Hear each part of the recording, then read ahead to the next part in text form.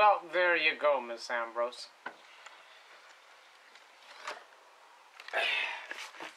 Went to your Facebook page and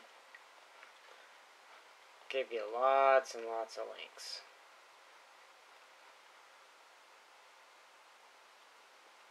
To start you looking in a more informed decision-making direction. Here, shall we start with this one? See, lots of people joined in. See all that? All kinds of links to huge YouTube playlists,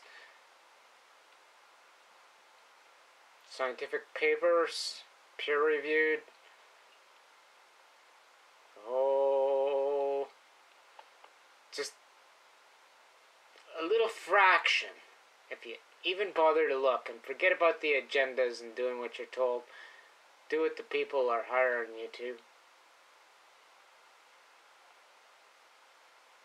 Do what your duty and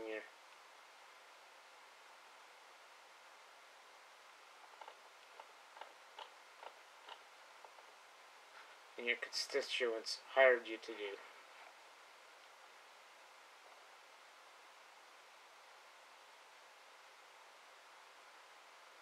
Lots of stuff. Some of these playlists are like 200 movies. So, like I say, that's just not even scratching the surface. And we threw in a few, testimonials, and just to give you an idea of what medicinal cannabis users have to deal with, their afflictions that they're treating. So there's no more excuse for these belief-based decisions. And you don't do what Harper says. You do what the law requires you. You do what you agree to for the people and represent them.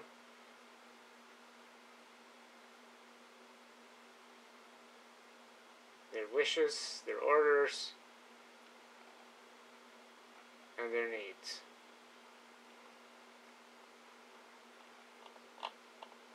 Alright?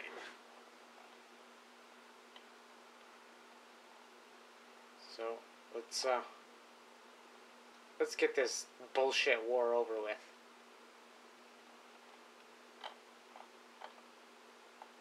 Been too long.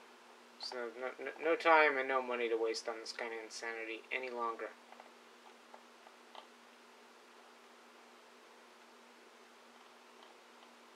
Our tax money is for better things, not for destruction. Not for hurting people.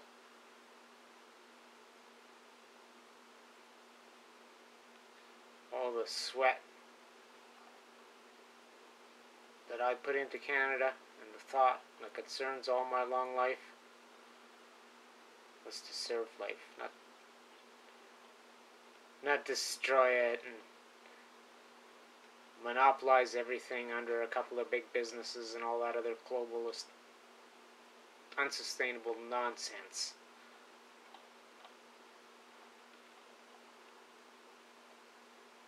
Okay?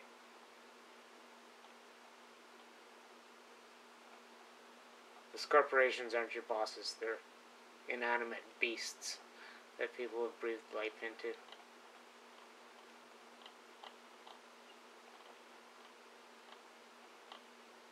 They don't care about people. If you don't, then I'll have to ask you to resign.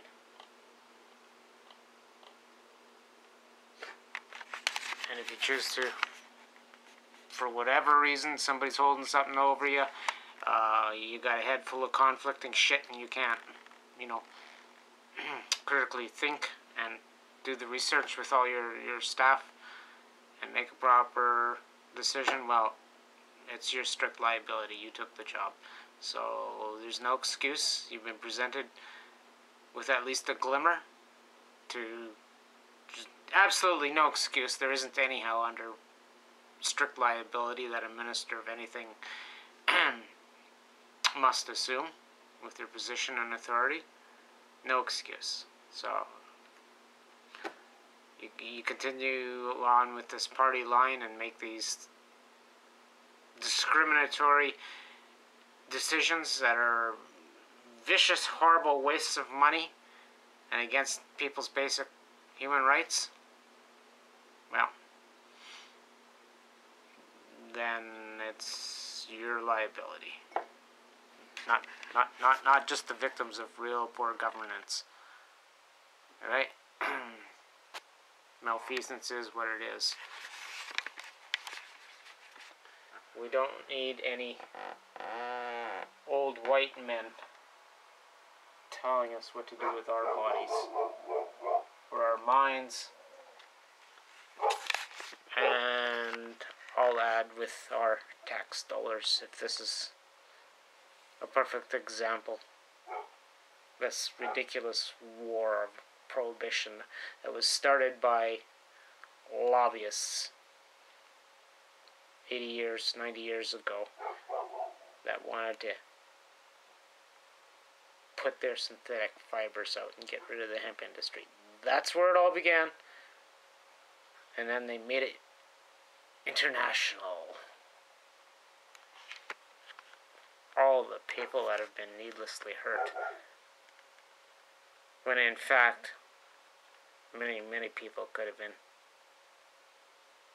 helped seriously, big time, having their lives saved and spared